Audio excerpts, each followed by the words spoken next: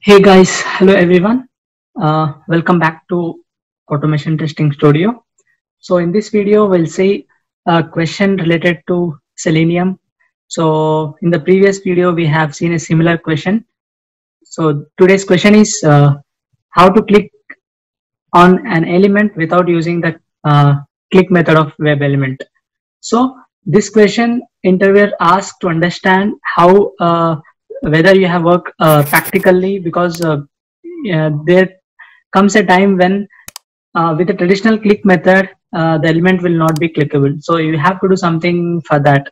So there are other workarounds for that. So to understand that, interviewer asked this question. So today we'll see how to do that. What is the way for that? So in the previous video, similarly, we have seen how to enter the text on an text box without using the send keys method.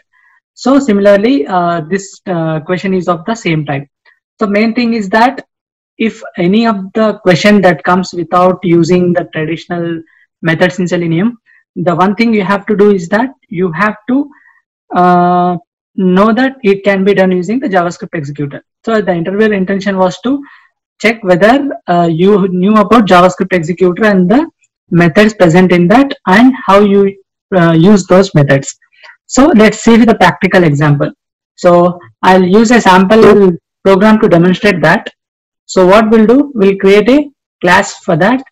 I'm creating a class and let's give the name click without click. Okay. Now let's take the main method and click on finish. So what we'll do, whatever example I've taken in the previous video, we'll take the same one. So first what I'll do, I'll write the code to launch the browser. So we'll use so what you do first, we'll set the property of the Chrome browser, system dot set property. Property name, key name is webdriver dot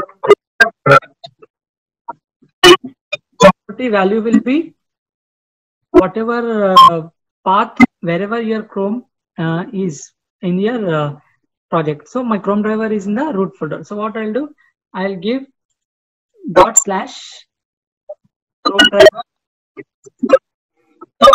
is present in the root folder. I have given the path like this.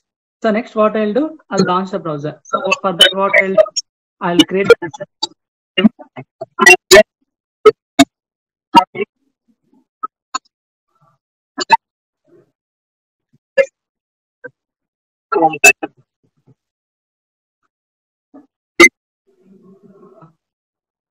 classes here. Chrome driver class we have imported. Now let's launch the URL and I'm taking from my previous example. So this is the URL whatever we have used, the same thing we'll use here. And what we'll do, we'll click on a button. So first what we'll do, we'll go to that URL first. So we have gone to that URL. We'll take this login button. I'll click here, I'll inspect, and we can see that ID is the login. So the same thing we'll do. We'll create a web element here. Web element btn equal to what we'll do. We'll use find element method, and we'll find by using the ID. Our ID is login. So now what we'll do, we'll import this web element. Traditionally, what we used to do after finding the element, if you want to click on that, we just click on btn dot.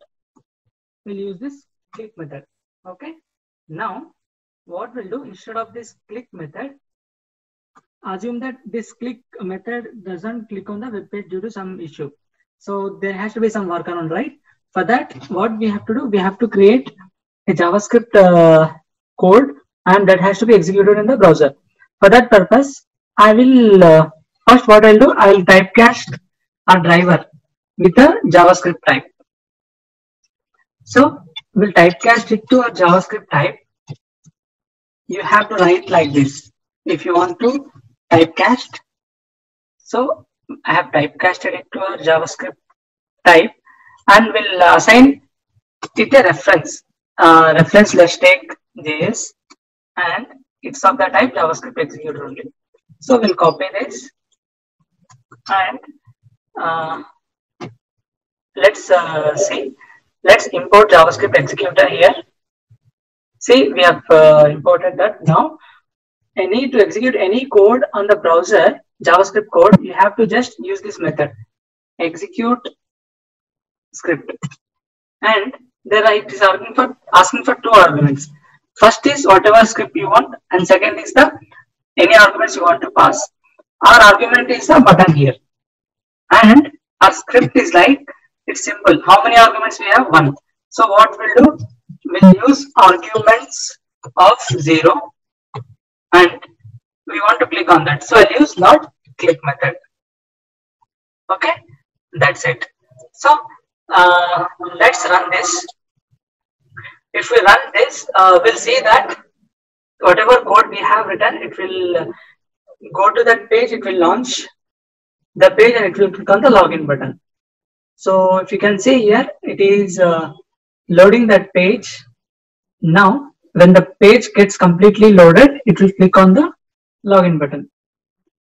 Let's wait for that.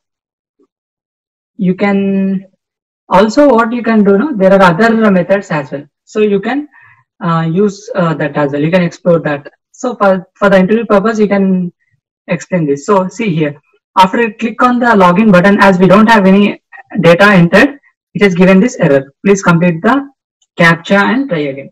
So in this way, you can simply remember this. So anything, if an interviewer asks a question without using the traditional method, just go for JavaScript executor and find out a method, whether it has how to do that, whether it be send keys or click or any other things.